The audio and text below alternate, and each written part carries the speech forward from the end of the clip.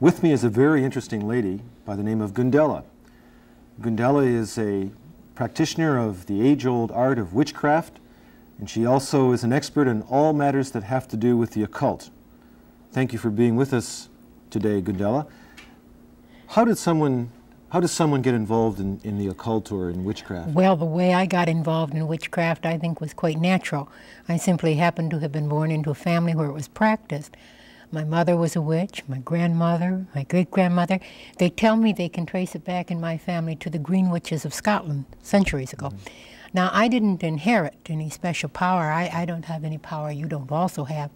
But if you're brought up in a family where everybody is, well, say a Lutheran, you're more apt to grow up to be a Lutheran than you are a Methodist or a Catholic or a Baptist. Mm-hmm. I was raised in a family where everybody was a witch, and when I was old enough to know what I wanted, I decided to become one too. And that's how you become a witch. You join a coven, you take vows, the same as you join any organization. Mm-hmm. One of the, I suppose the main ways in which children are involved with the occult is through games or phenomena like tarot cards and Ouija boards. I'm interested, first of all, in Ouija boards. Is there anything true about Ouija boards?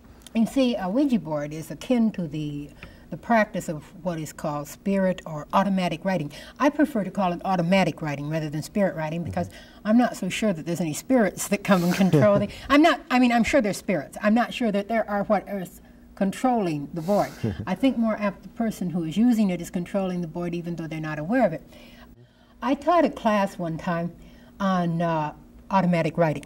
And I had this lovely old gentleman in it, and I tried to convince him and convince the whole class that this was nothing to be afraid of, that ghosts were not controlling that board, you were controlling the board, and even though you didn't realize you were doing it yourself. And this old man took his planchette home, and he worked with it, and he came back the next week, and he said, "You're wrong. You are absolutely wrong. It's a ghost that's writing mine." And I said, "Well, you know, I could be wrong. I've been wrong about a lot of things in my life, and maybe I am about this. But tell me why you are so certain that it's a ghost."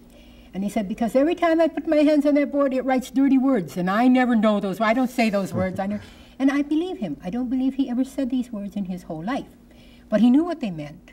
They were words he had heard, and they were words that maybe he would like to have expressed, and maybe he's held these back in him. Mm-hmm. This is an opportunity for him to get it out and blame it on the devil or a ghost or a spirit. Mm-hmm. And I think a lot of the things that we blame on the devil or a ghost or whatever are our own things that we don't like to own up to. What about ghosts? We had an interesting discussion prior, once again, to our televised portion about ghosts.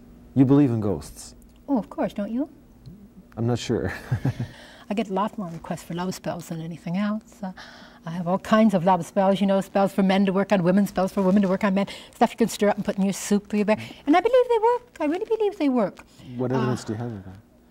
Well, all the letters of people who write back and say, "You know that love spell you sent me? It worked." Now, is there some way to break it? Because usually when they get them, they find out they don't really want them after all. So you know? we're talking here then about a power rather than magic. And well, magic is simply something that you don't fully understand. If I want someone to love me, I've never loved anybody that didn't love me in return either.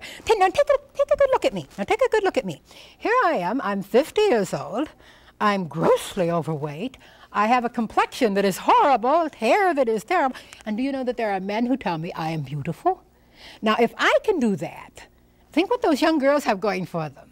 You see, it's all, spell casting is nothing more than what you project to other people through your own belief.